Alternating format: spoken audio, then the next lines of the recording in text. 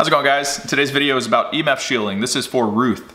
It says, "Hi, I just bought a $300 sauna. I saw your video after the purchase. Very depressing." Well, I don't know why you'd be depressed. If you get a sauna for 300 bucks, you should be elated. However, I was wondering what your thoughts are on installing EMF shielding fabric over the panels. Do you think that would block the EMF but still get the infrared health benefits? I look forward to hearing your thoughts on the matter. Thanks for your time, Ruth. Well, Ruth, this is a complicated question, but hopefully I can give you a simple answer. First off, if you got a sauna for 300 bucks, I would just be super happy with it and use it.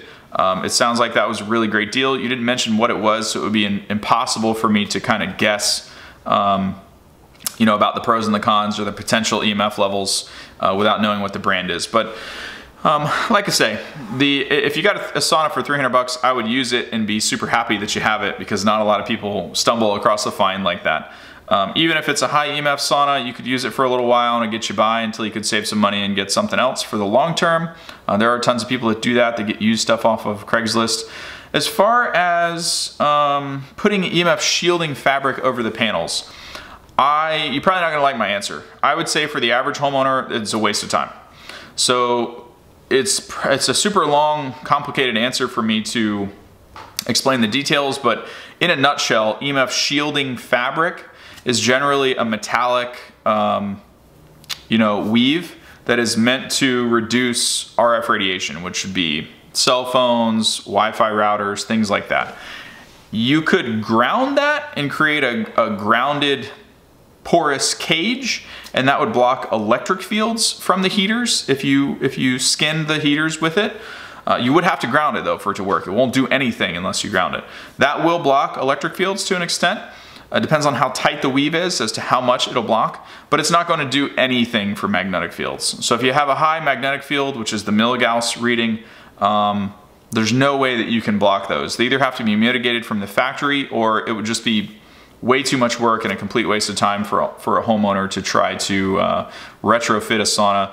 There's no shielding fabrics that block magnetic fields. The only thing that I know of that blocks magnetic fields would be G-iron or Gyron, some people say. You can find it at like less EMF. It's just G and then iron, I-R-O-N. But basically it is a solid lead material, kind of like an x-ray blanket that you would wear over your genitals or something like that to protect fertility when you get an x-ray. But the reason that I'm telling you this is because if you put anything like that over the heaters, renders the sauna useless. You know, it's not a... That's why I say it can get really complicated. There's probably a way that you could do it, but you'd end up tearing the entire sauna apart. You'd have to have a suite of tools, and even then the technical aspects of it, it wouldn't be worth the time. And I would just do what I said in the very first sentence. I would just enjoy your $300 sauna, get some sweating in, get some detox going, and just really... Oh, you did say, oh, I'm so sorry. You said $300 radiant sauna. Ah! You said the brand and I just skipped right over it. I'm so sorry. Depends on which radiant sauna it is. If it's, you know, there's some bad ones and there's some not so bad ones. You're never gonna see one of those on a radiant sauna list or the certified sauna list unless it's a radiant health sauna, but it's probably a radiant sauna from Amazon. If it is well, now you got me thinking. Now maybe the whole video is a waste of time. I'm so sorry. Maybe it's the tent. Maybe it's the portable little tent thing.